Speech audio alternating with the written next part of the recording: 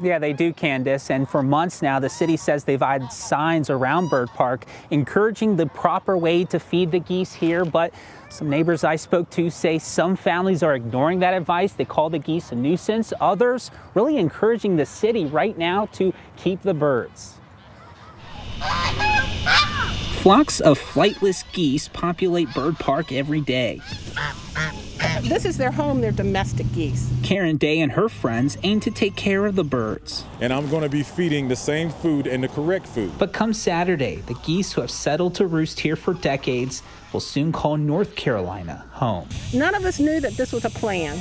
So I noticed it from day one. Anne-Marie McCartan, who lives next door to the lake, led a task force to figure out how to better manage the geese population. What do you think is the most harmful part about the geese in the neighborhood?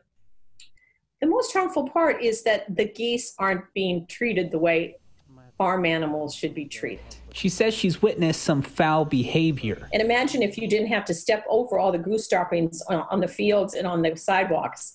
They produce a lot of feces. Dr. Leslie Bullock studies and teaches avian ecology at VCU. If you feed an animal something that's not a part of its normal diet, particularly something that's high in calories and low in nutrients, that it can lead to a variety of problems. The city says the birds increase the algae blooms in the lake.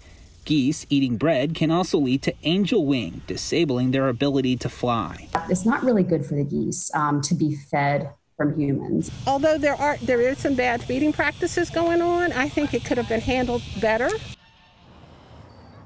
And you can see some people feeding those birds right now. Well, that nonprofit Carolina Waterfowl Rescue based in Charlotte will arrive here to Byrd Park on Saturday. Will collect nearly every goose since they mate for life and they have families. It's hard to determine exactly which goose belongs to which family, so they'll all go together.